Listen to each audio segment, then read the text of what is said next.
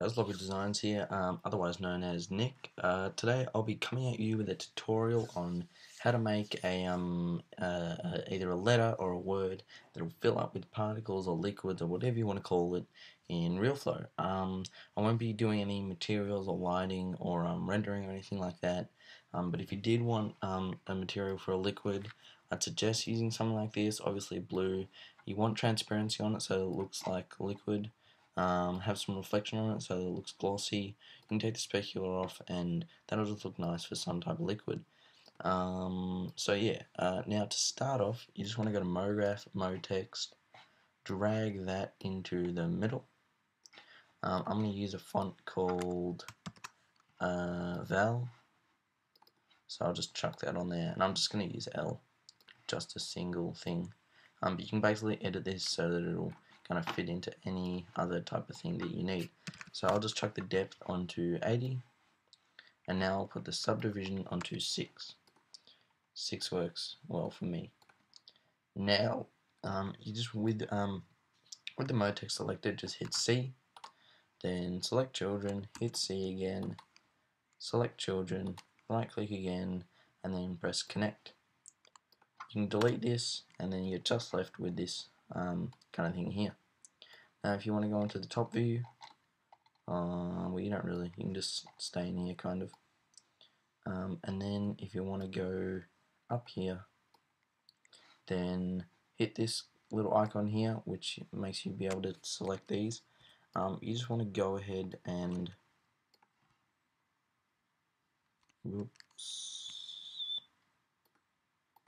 so then you're just going to want to select all these in succession.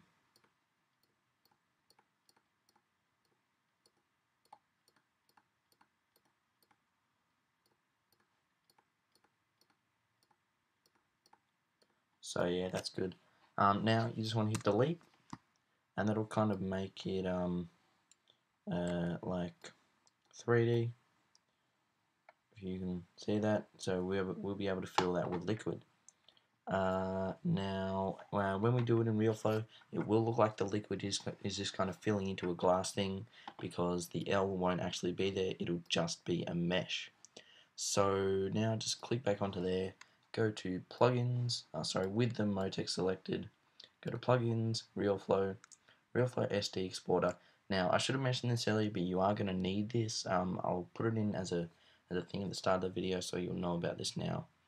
It'll be really weird. I've already done that, so then just find a place where you want to do it. I already have that, so I'll just keep it as that. Replace, add all, export, make sure your frames are 200 on both of them. Now go to RealFlow, have a new composition, make sure the geometry scale is 1 there, and then in preferences, make sure it's 0.1 there. Now go to import object, select your, go to where you saved it, so that's mine. Now I just have that. I will just spin that around, and now I'll just have a nice little thingamabob. That's all done. Nothing needs to be done on that. No kind of nodes or whatever you want to do. So I'll just go straight into the next part. Just click on the demons tag kind of thingy. It's the 3 triangle arrow things, and just added gravity. Now you don't have to change anything on that. That's all fine. So just keep it at that. Now go into emitters, which is these 3 little circles, and click on square. Now just hit 1, and then zoom in a bit. This will select the top view, and then change the size of your square so that it fits the gaps that you've made in your L, and kind of leave a border on each side. So it's a bit big, so I'll just make that a bit smaller. I'll move that over, and that's kind of nice. Has a little border on either side. I'll hit 2, I'll drag that up a bit. Now I'll hit 4, and I'll just drag that over here. Then I'll turn it so that the arrow is kind of on this section, because the gravity will affect that. Now this is where you want to change all the settings for this. For resolution 4, density 1200, internal pressure 4, viscosity 5, max particles, keep that at 50,000 just for now, because we're gonna find out how much we actually need later. And so yeah, that is done.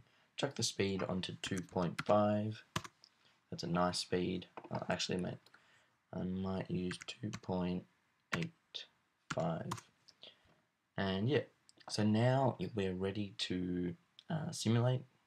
So just hit down here, simulate, and that'll kind of simulate all the particles.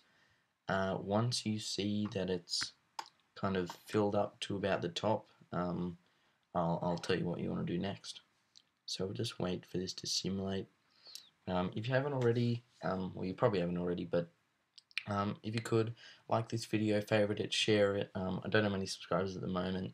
My old channel, it was kind of too mixed up, so I just decided I'd make a channel based on, or fixed on, just designing stuff and graphics and stuff like that. So yeah, now, yeah, so just like it, favorite it, share it, check it on Facebook, tell your friends about it, subscribe if you can, please. Maybe watch the video 15 times if you want, if you'd like, please do that. I'm not some crappy little shit or something like that. If you could support me, please do. I'd just really appreciate it. And yeah, so now we're here. You can see that it's kind of nearing the top. So about here, you just want to stop simulating, hit statistics. Now it has emitted 8,925. So I'd probably use then 9,000. Now if we go back to here, hit simulate, yes, it will stop emitting particles when it's what we had before. So then it'll probably end up a nice, well, it won't be capped, it'll probably be a bit flat there. It might look a bit weird, but I mean, who really cares? So yeah, so now we just have to wait for this to be done again.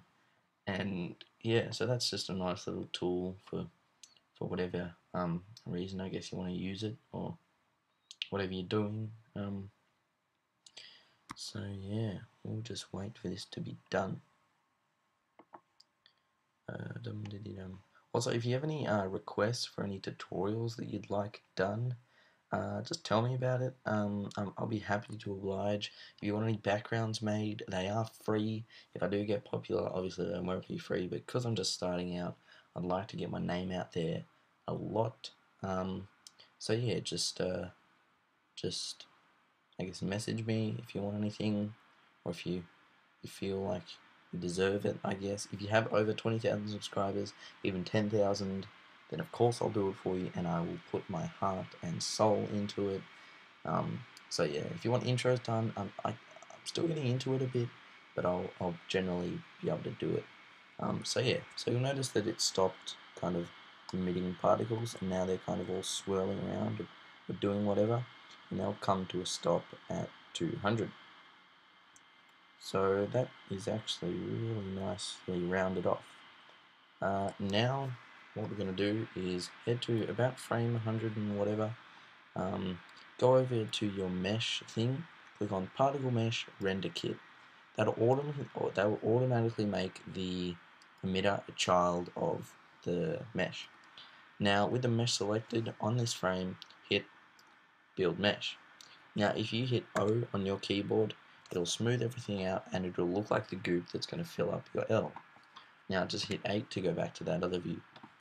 Now with your particle mesh selected, go to 0, hit the build meshes thingamabob, and that'll build the meshes for every frame. So we'll just do that. Now this is quicker than simulating. So yeah, we'll just wait for this to kind of be done, I guess.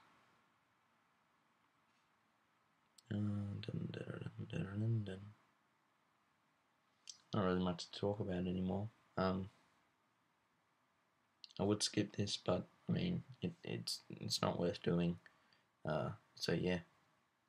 Also, guys, I've been having a few problems with ScreenFlow. It crashes a lot. I think it runs out of memory, but I do have 8 gig RAM. I have an i7 quad core 2.3 gigahertz Mac. So I mean, I don't understand why that's happening. But yeah. So now the mesh building is nearly done. In fact, it's basically done. So that's done now. You can look around. So that's pretty well rounded. Now that'll look nice. Now if you just want to head back over to here, you can actually delete that mode text, and then you can, now go to plugins, RealFlow Mesh Importer, change it to, just change it to emitter mesh, whatever.